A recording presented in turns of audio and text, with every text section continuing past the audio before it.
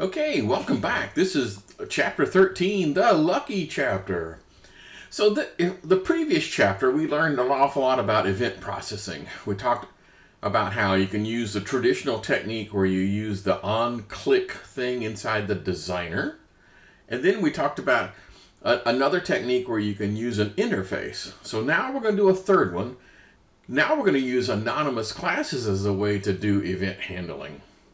Okay, so before we get started, we need to have a philosophical discussion about where and when you want to do this type of event handling. I mean, because there's some choices. Now, I give them names, although technically I kind of made these names up. So one way is what I call the immediate method, which means every single time you click on a control, you click on a checkbox, it fires the event handler every single time. Every time you click on inside an edit text, it fires an event handler. So it's an immediate thing. As soon as you click on something, something happens immediately. And sometimes you have no choice. As soon as you click on particularly if like I have a spinner and like a drop-down box, and I have a drop-down box that changes something in my form, well, I have no choice but to process the event right then and there.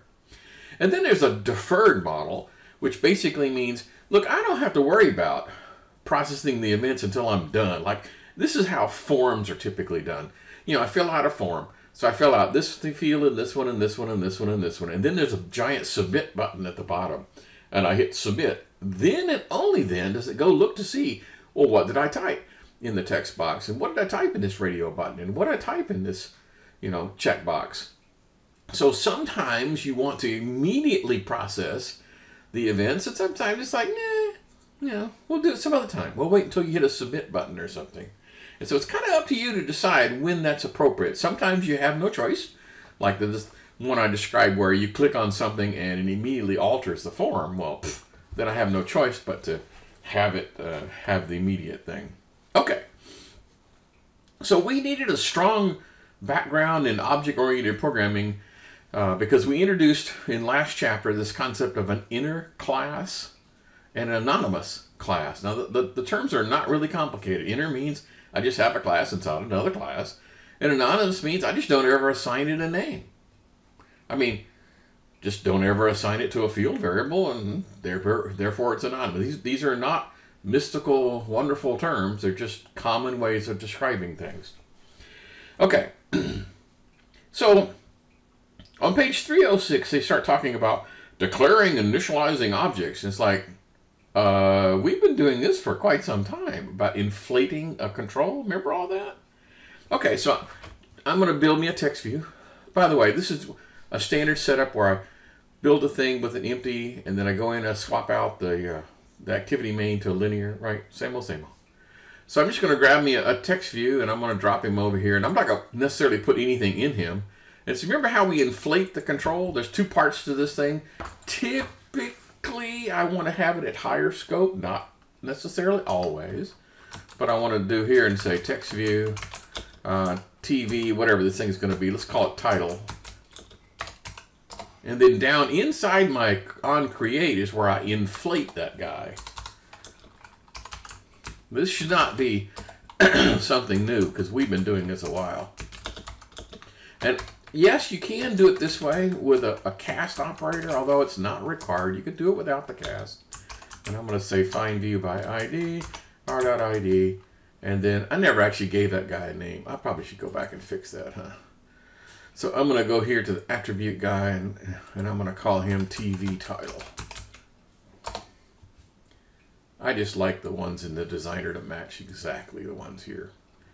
Let's say this. So this would be TV title. Cool. Okay. And as you'd expect, the machine's never heard of a text view before, so I have to do another extra import. So now I've inflated the control. Again, whoop-de-doo. We've been doing this for quite some time. But now I can go in and do some things. So now that I have access to that thing, I can talk to it. I can say TV title dot set text, for example. I could say hello, that kind of stuff, right? And one of the things that's kind of weird, they do an example in the book is they can set the visibility, which is kind of weird. So I'm going to do one that says set visibility.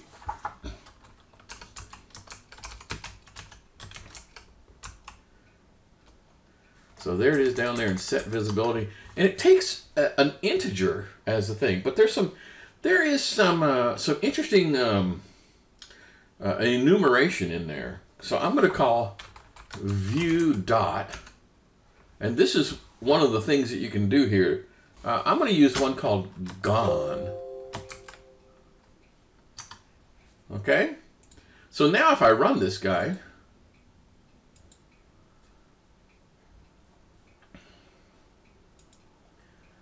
then okay, there it is, but it's not visible, is it?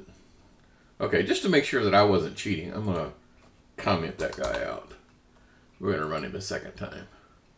So now I can talk to the guy, and I can change his visibility. I can do all sorts of strange things, right? Cool. This is stuff we've been doing before. No big deal. All right. One of the things that I like to do is be able to enable or disable a control. So not necessarily a text view, but if this was an edit text, well then yeah, like I don't want you typing in this particular field for some reason. Like in this one scenario, this field is not relevant. So to make sure you don't actually go there, I'm going to disable it so you cannot put your cursor there and you cannot type anything. Okay? So let's do that here. I mean, this is a text view, but come on, give me a break. So it'd be like TV title, and then there'd be a thing called set enabled. Set enabled. And then you tell it whether or not you want it to be enabled or not, right? So the cool way of doing set enabled, I could just say true, like that, would make it enabled, or false would make it not enabled, right? Okay. So that's a cool little trick, and you're going to need to know how to do that when it comes time for your term project. Okay, just say. Okay, so on page 307, they start talking about creating widgets from pure Java without going to the designer at all. Now, I can kind of sort of see a scenario where you might have something that's so complex that you don't know in advance whether or not you need a checkbox there or not. Now, their technique is, well, we'll just do it in Java. My technique would be to build the thing and make it invisible. Like, I would set it to disable, and I would put it like under something. Change its visibility so it's not there. Can't see it, and you can't click on it. And then if you needed it, then you would go back and say, I want to set the visibility back to full, and then enable it again. That would be a little bit more sophisticated technique than what they have in the book. So I'm kind of going to discount that. You can read that. It makes a little bit of sense. I mean, they create, for example, in the book, they create a button. They add the button to the layout. Then they use the, the normal, set content view thing. I mean, you would have to go in and manually, particularly, if you were using the constraint view, you'd have an awful lot of work to do. But if you're using linear view, if you drop a button on the surface, I know exactly what's going to happen. It's going to be as wide as the screen is, and it's going to go all the way up to the top. So, and if that's what you wanted, great. So you'd have to set the title, and you'd have to set all the, whatever the event handler was, and that kind of thing. So that's mildly amusing on page 307, but I'm ready to move on. On page 308, they start talking about exploring the palette, the widget palette. So the widgets are these really cool things. We've seen it in the designer before. Sometimes I say the word widget. Widget is kind of an older term in the Java world, but really we're talking controls. So these are the common controls. So yeah, so here they make a distinction between what's a real widget and what's a normal control. I don't make that distinction, really, but just saying, okay? All right, now, let's get back. So one of the things you might want to do is you want to prompt somebody to enter their name or their age or something. So let's do that. So I'm going to go to the text guy. And so here's just a plain text. Plain text just means nothing special about it. It's just you could type in letters and numbers and punctuation marks and whatever the heck you want.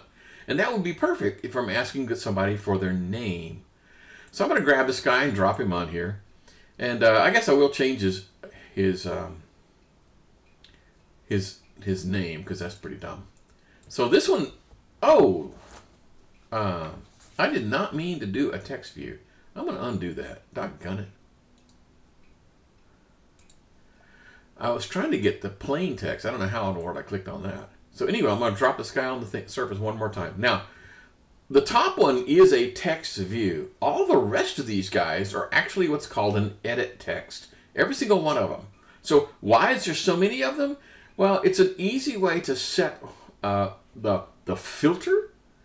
So if I told it this was a date or a time, that means it'll only accept things that look like date and time. If I told it was a number, it'll only accept things that are numbers. So it's filtering what you can type. If I clicked on, well, I'll do one. So first of all, let me rename this guy. ET for edit text. And this is going to be like name. Okay, cool. And then let's do another one underneath here for number. Now I have a choice. I can do regular number, a signed number, which means takes negative numbers, or a decimal number. So I just want the plain old number. I'm going to drop him in here. And we're going to make this one ET age.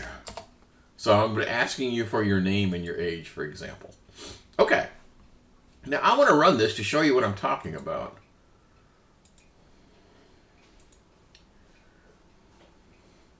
Okay. So in the name column, I can type Mary had a little lamb. 1, 2, 3, 4, right? No big deal. But I switch down to here and I start typing A, B, C. What the heck? It'll only take numbers. 1, 2, 3. Isn't that pretty cool? Isn't that kind of the heart of what we've been doing with input validation? Except now we just created a scenario where it's practically impossible for me to type a bad number. Okay? Now, it's not impossible. For example, is that a good age? Probably not. Well, wait a minute. It's talking about age of a human, not age of a building in Europe. So yeah, if that was age of a human being, then I still have something to do, right? I still have some input validation, but I don't have to worry about, is it going to convert to an integer? That's pretty much well a given now, because I'm filtering out how this thing works. Now let's go look behind the scenes to see how it did that. Okay, so, oh, I did not mean to close my emulator. Doggone. Wow. Okay, so in here, there should be something in here that talks about the input type. And let's look at all the input types there are. There's a date. There's one that looks like a hyperlink. There's one for a short message, and one where I have auto-correcting text. And then there's one for the number and, text visible, for password, like you want to show it. Web and multi-line and a filter, date time, all these things. There's a lot of these guys. And you can have more than one. You could have one, for example, when it comes to let me give you an example of how you might want to have two of them. So for edit text, for the name, I probably don't want to do any spell checking, okay? Well, maybe I do. I mean, it's kind of hard to tell, right?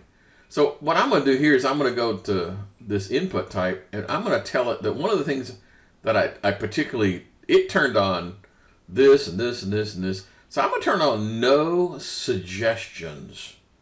Okay, that means if I type a word that it doesn't know, the spell check isn't going to go in there and try to fix it. Now, I wouldn't do that everywhere, but if you have some funky names, like for example, it doesn't know how to spell my first name, so if I type my first name in there, it's going to say, wait a minute, did you mean? And I'm going to go, no, I know how to spell my name. Thank you very much. Leave me alone.